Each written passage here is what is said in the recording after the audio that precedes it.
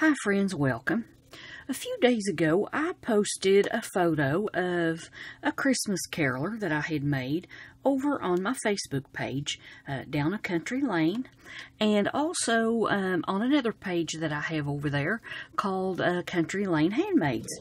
And this is the little Christmas caroler that I showed you guys there, and there were some questions as to how I put it together, so I told you that I would do a video, and so that's what I'm doing today.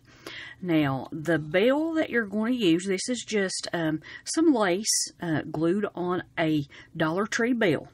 It's just one of the solid bells that you can get from Dollar Tree, and I don't have another one to do an actual tutorial, but I'll just run through this and show you how I did, everything to put it together. Now, this is this lace here. I think I had told you guys in the photo that the lace I used was pre-gathered, and I thought it was, but it was not. I just, I'd forgotten, but it's actually flat lace. There are no gathers in it, you can see there. But, now, when I put my lace on, I made some little pleats as I went around. I just started in the back hot gluing. And I put pleats about every inch or so, all the way around, just to give her dress that fullness there. And then I would move up,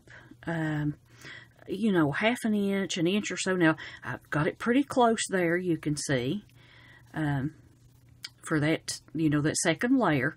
But up here, I spaced it out a little bit more as I went up. And when you get up here to the, it kind of looks like the shoulder area, I just let that be the last layer for the actual dress part. And then I formed like a little collar here. And, I'll get back to that in just a little bit, but I want to tell you about this bell.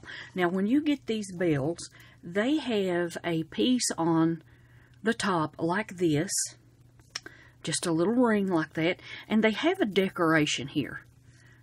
This is through the top of the bell there.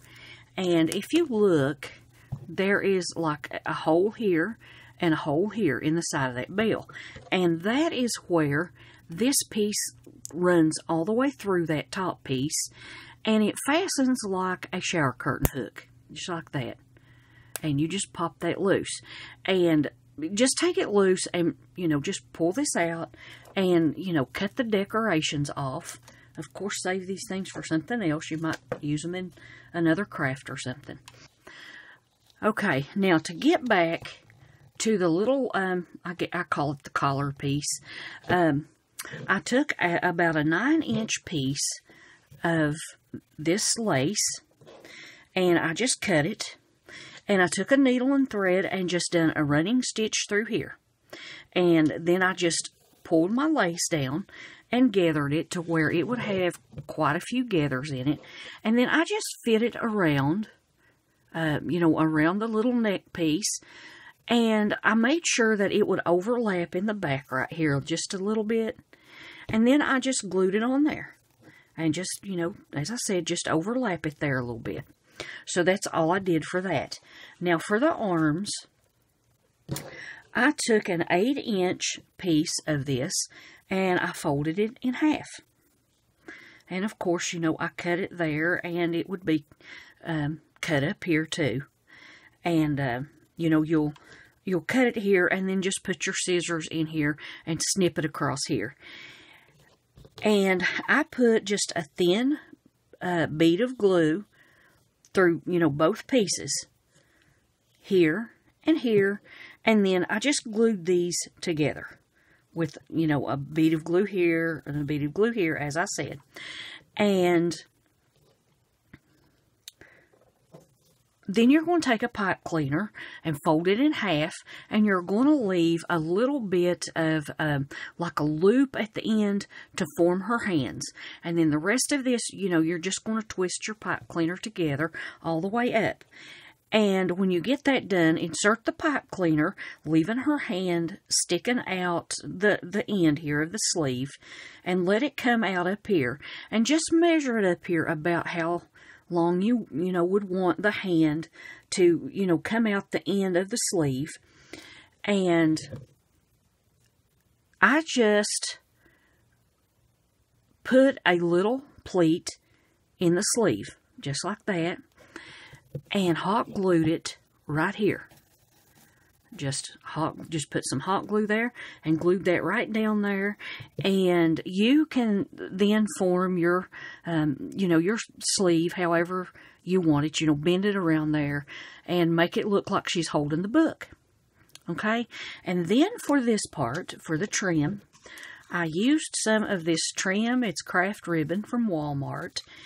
And I just looped it around here, around this sleeve, just like this. Hot glued it on, and then snipped it down here. That's all I did for that. Now, for the hat, the little bonnet, I gathered up a piece about 4.5 inches long. I just cut a piece of this lace about 4.5 inches.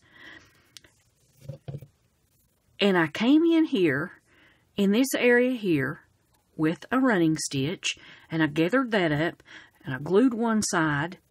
Over here, I glued it down, and then I just drew this up, left my needle in there, needle and thread, and I drew this up to where it would fit on there pretty snug, and then I just held it, fastened it off, fastened my thread off, and then I hot glued it onto the head. And when I did that, I had an area back here of this lace that was just sticking back here, just straight back.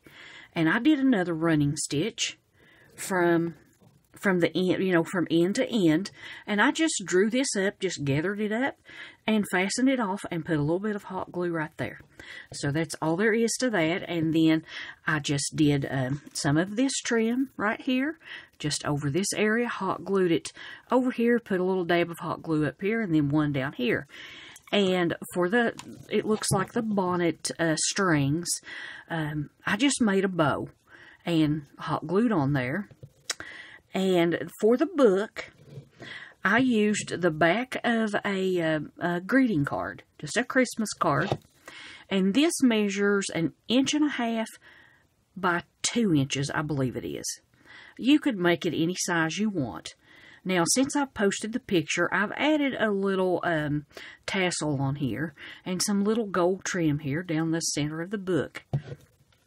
For the notes, the songbook page here, I have a stamp, and I just stamped on some scrap computer paper, just printer paper, and just made it look like pages in a songbook. And I just kind of turned these up. I just glued it to the little book back, just glued it right in the center right here. And I didn't want these pages totally glued down. I wanted to be able to turn them back just a little bit. And so that's how I did that. And I think she turned out pretty cute. If you guys have any more questions, just leave them in the comments below. Now I'm going to show you something else that I did. And I put this together the same way. It's an angel. And this angel was made with a silver bell. And her little arms up here, I didn't think that she needed sleeves. This lace is, now this is a pre-gathered lace. There's a double layer there of the lace. And this is just a scrap piece that I had used for something else. But I'll just show you here. I still, even though this is pre-gathered a little bit, I still put pleats in this one to make it full. And then for the wings, I used some craft fleece. Now, this is the stuff that you put in like handbags and things to give them that softness. Kind of like a quilt batting, but it feels more like a little bit thicker felt. But it's a fleece, it's washable, all that stuff. But anyway, I just used a cardboard like a cereal box, and I just laid it down, just, you know, cut out a little square, and I just cut out half a wing. I just, you know, just free-handed it, cut out half a wing, and of course, if you want to do one of these, you'll place this area on the fold, and, you know, trim it up however you need to, and, you know, and then you will, when you unfold this, you'll have the wings. And for this part here, it is a trim that I bought at Walmart, and it's wired. It's the gift trim. It was $1.47, and they had some the last time I was at my Walmart, so you might want to check, but, you know, you could use anything for the trim on there. And it has some silver tinsel in it, and so I hot glued the trim around, all the way around, and then I turned it over, and I did the same thing on the back, so it's, you know, front and back. So it's, you know, it has, I just thought it looked nicer, and it covered up that raw edge of the craft fleece. Now, you could use, if you wanted to, you could use felt. You could use cardboard if you wanted to. Whatever you want to use, but, you know, that's just another idea. And then for her head on this one, I used the table tennis balls. Just used one of those. And the little star in her hand was just a button I had in my stash. So, I think she turned out pretty. The halo is just a pipe cleaner. So there you go. I'm still picking, you know, glue strings off of my projects here. But anyway, I hope you guys enjoyed the videos. If you have any more questions, just leave them over on my Facebook page or down below this video, and I'll get back to you. But you guys, if you like this video, give it a thumbs up. If you haven't subscribed, I would appreciate you going and hitting that subscribe button. And you guys be blessed. Till next time, happy crafting.